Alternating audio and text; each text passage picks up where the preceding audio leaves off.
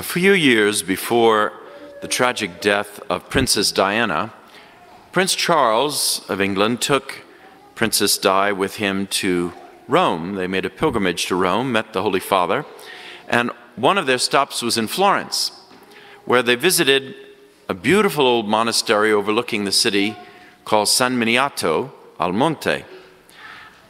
A childhood friend of mine and a Benedictine, Father Luke Mancuso, happened to be stationed at that monastery, and because, of course, he spoke English, the abbot asked him to guide Prince Charles and Princess Di through the ruins and the great artistic treasures they had there. And my friend, Father Luke, said to me after the visit that he was quite impressed by their interest in our Catholic faith and in this shrine, and he wouldn't be surprised if at some point one or both might become Catholic. At the end of the visit, he took them to their gift shop where the monks had honey from their bees and various kinds of gifts, including beautiful religious art and artifacts. And so they presented a number of these things that the prince and princess were interested in, and they had no money to pay with, no money to donate to the monastery, so they were a little bit embarrassed. By the way, they don't even carry identity cards, no driver's license. The royals in England carry no identification. Do you know why? Well, everyone presumes you know who the royals are, of course. So they need no identification. Everyone knows them very publicly. Today we celebrate a king who was unknown, his royalty hidden. And the only way you knew he was truly the King of all kings and the Lord of lords is by your faith. There was no public knowledge of who this was hanging on the cross except to the believers. Now think about it. There you hear words like, "Take yourself down off this cross." Does that sound familiar to you? It should, because the tempter who left him for a little while after the temptations in the desert used a very similar tactic long before the crucifixion. Before Jesus began his public ministry, what did he say? As he took him to the heights of the temple in Jerusalem, he says, "Throw yourself down from this parapet. The angels of God will catch you." Remember, he's tempting Jesus all the way at the beginning of his ministry, and then he does it again at the end and conclusion of his ministry to the voices of the people around him, including one of the thieves. Notice Jesus was crucified with two thieves, one on either side. One of them is shouting at him, "Save us and save yourself." He wants a quick fix, right? He wants to be taken off that cross. But the other thief, strangely enough, the thief we call the good thief because he steals heaven at the end, that thief, whose name we believe is Dismas, chides the other thief and says, "We're getting what we deserve." This man does not. He perceives something else in Jesus. Now, to our knowledge, he wasn't there when Jesus gave the Sermon on the Mount. He didn't have the benefit of seeing Jesus heal the sick. He wasn't there when Jesus raised Lazarus from the dead. He wasn't there when he fill in the blank.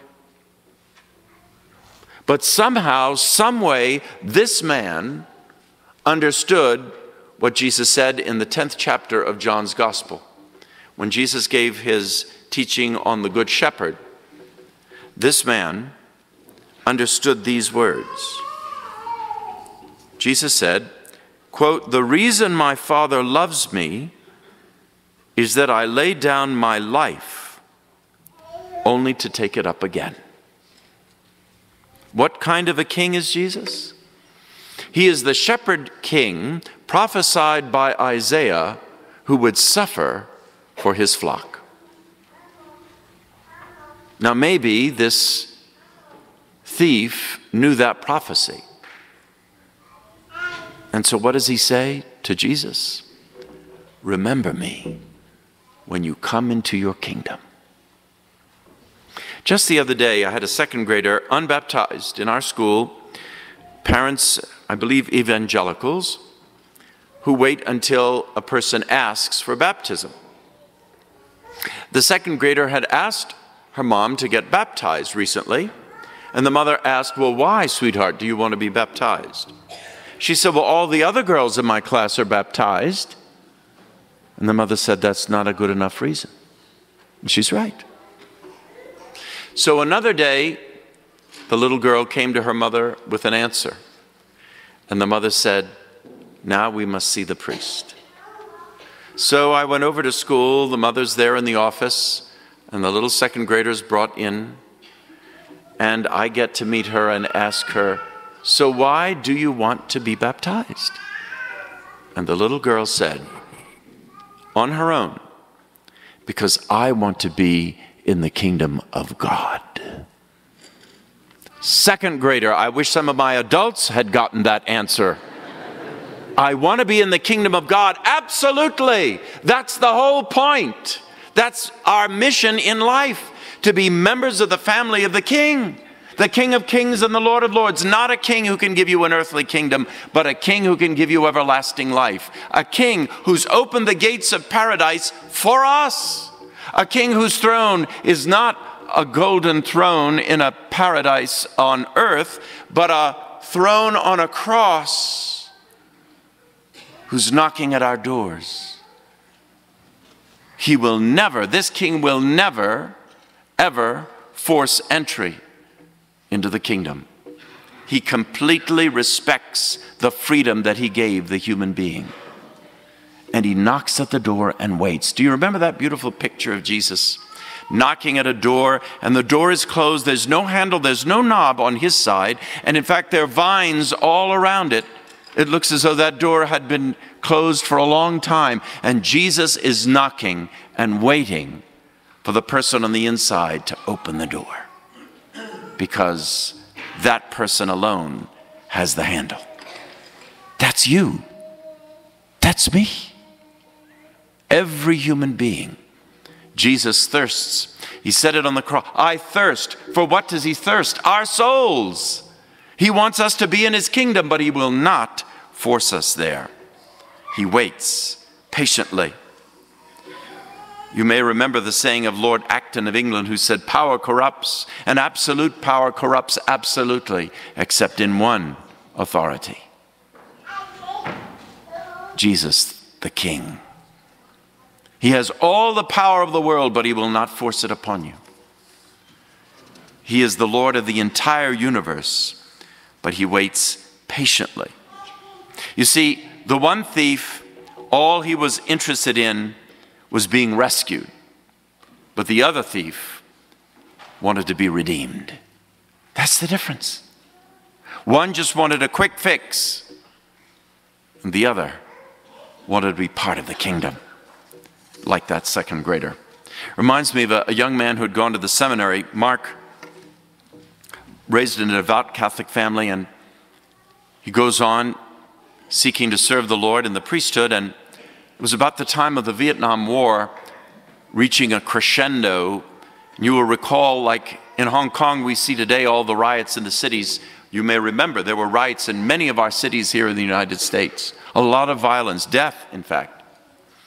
And so Mark left the seminary. He was very disturbed by all of this, and he joined in many of the revolts, and his parents were so surprised what happened. He even began to belittle his former Catholic faith.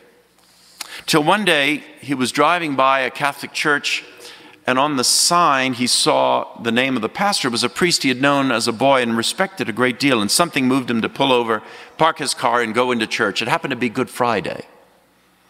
He slipped into the last pew of the church, and Mark heard the old song, "Were You There When They Crucified My Lord?" And he began to weep. It moved his soul. And he began to remember the peace that he had when he would go to the Holy Week services as a boy. And something moved him as one row after another came up to venerate the cross. He got in line. And when he got to the cross and he kissed the cross, he said later, it was like I was a reborn Catholic. And he started coming back to his faith stronger than ever before and never regretted a day thereafter that he'd come back to Christ. You see, Christ is waiting for you. Whether it was in the last moment of life, like that thief on the cross, or whether it's today or in your youth, Christ waits because he loves us. Whether you understand why, as that young seminarian said, I don't know why I was moved to pull over and park my car. Well, when the Holy Spirit moves, often we can't explain it. It's an inner calling. Answer the call. Respond to Christ because he needs us. You are his ambassador in the world. He is relying on you. You are the agents of the King. The kingdom of darkness is spreading, right, exponentially. You see the hate, you see the violence. Jesus needs us to be the agents of the real kingdom. It may be a hidden kingdom, but you pray about it every day, don't you? When you say, thy kingdom come, thy will be done on earth as it is in heaven. The kingdom reigns perfectly in heaven, but not so much on earth. We have to correspond to the graces. There's a great writer, St. John Eudes, who spoke about the coming of the kingdom in us. And this is how he put it. We, quote, we must strive to follow and fulfill in ourselves the various stages of Christ's plan as well as his mysteries, and frequently beg him to bring them to completion in us and in the church. For the mysteries of Jesus are not yet completely perfected and fulfilled. They are complete indeed in the person of Jesus, but not in us, who are his members. Notice you heard in the second reading, Paul to the Colossians, that he is the Lord of the church, his mystical body. Then St. John continues. He said, he, Jesus, desires us to perfect the mystery of his incarnation and birth by forming himself in us and being reborn in our souls through the blessed sacraments of baptism and the Eucharist. He then fulfills his hidden life in us. He, Jesus, intends to perfect the mysteries of his passion, death, and resurrection by causing us to suffer, die, and rise again with him and in him. And finally, he wishes to fulfill in us the state of his glorious and immortal life when he will cause us to live a glorious eternal life with him in heaven. Unquote. You see how this kingdom is to take place in us? Hence we pray, thy kingdom come, thy will be done on earth, this piece of earth, right? As it is in heaven. So, as we come to worship the Lord today and to give him thanks for opening up this kingdom to us, perhaps like the good thief, we too might say, remember me, Lord, when you come into your kingdom. Don't forget me, Lord. And I promise I won't forget you. I'll open the door for you. And so I conclude with the words of a great hymn to the King that go this way. Praise my soul, the King of heaven. To his feet your tribute bring. Ransomed, healed, restored, forgiven. Evermore his praises sing. Alleluia, alleluia. Praise the everlasting King. Amen.